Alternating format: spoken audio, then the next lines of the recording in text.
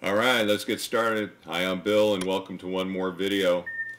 Well, I've decided I've got enough experience now with my RedCat 51 Gen 2 using my ASI 294mm camera that it's time for me to start to programmatically rotate the scope based upon the targets that I'm shooting.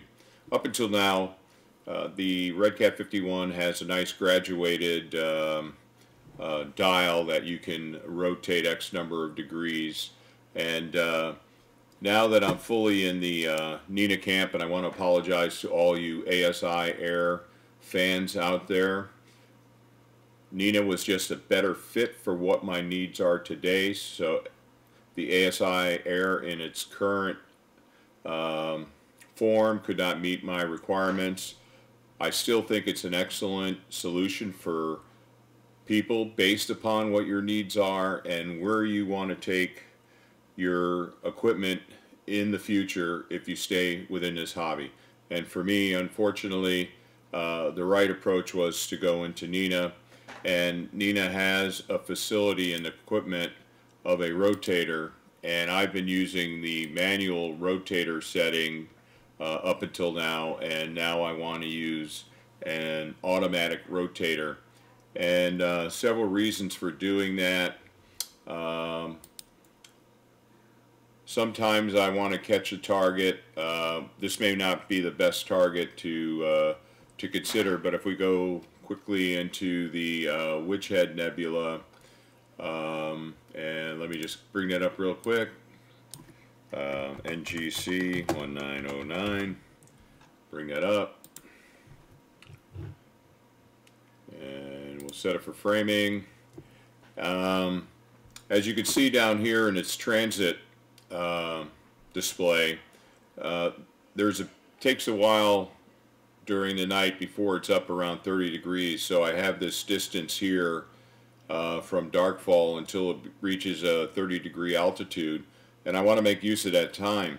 And that target that I might be shooting, to get the right orientation, now that I'm using the 294 on the RedCat 51, it's a rectangular sensor.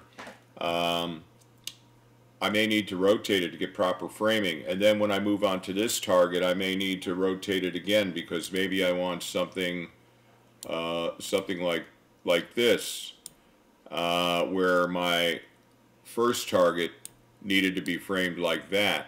And so I don't want to be having to be available when these target changes happen to do the rotation. So that's kind of the long and the short of it. And what I've decided to purchase is the Wanderer Rotator Mini V2. They say it's an ultra lightweight and low profile. And here's a few. We can kind of step through a few of the images of what it looks like. And so this is appropriately sized for my RedCat 51. I became aware of this product by a fellow member of Astro Vagabond and Friends Facebook group. He's also Vice President of the Sacramento Valley Astronomical Society. He's a great resource, again, if you're new to the hobby, and even if you're not new, belonging to a club can provide tremendous value. So I want to thank him for giving me his thoughts. He actually uses the product. I think he uses the Wanderer Rotator Lite.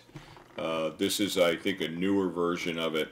So I've decided to add this. I've placed my order with AliExpress, or AliExpress.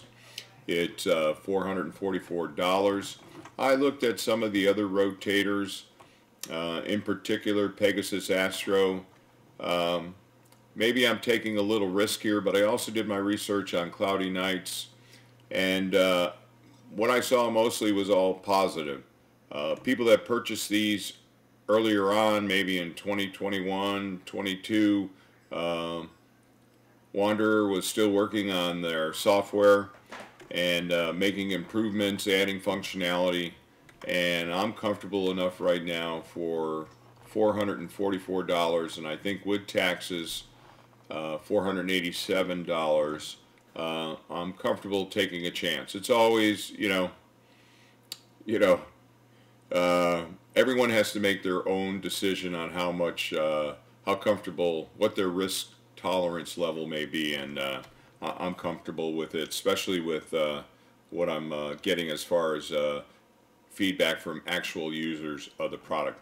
So anyway, adding this to my RedCat 51 imaging train, I'm looking forward to it. Eventually in 2024, I'm going to be making some changes to my Edge HD8 image train. I'm going to do a separate video on that. I'm working on my hardware roadmap for 2024 for that scope configuration. So you may want to hit the notification bell if you're interested in a rotation solution for the Edge HD8.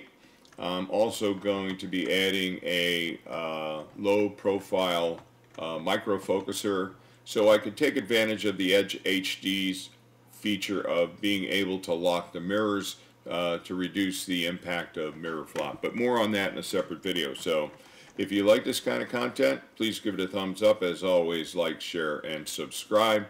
And I like to provide this information to the viewers in case you have an interest and you are looking maybe for a solution for your RedCat 51 to rotate programmatically or automatically or while you're sleeping. Then at least for my channel, you're going to be getting some information around the Wanderer Astro Mini V2. Alright, hope you're looking forward to good weather come this new moon in January. Otherwise, see you next time, and thank you for dropping into the channel. Clear skies.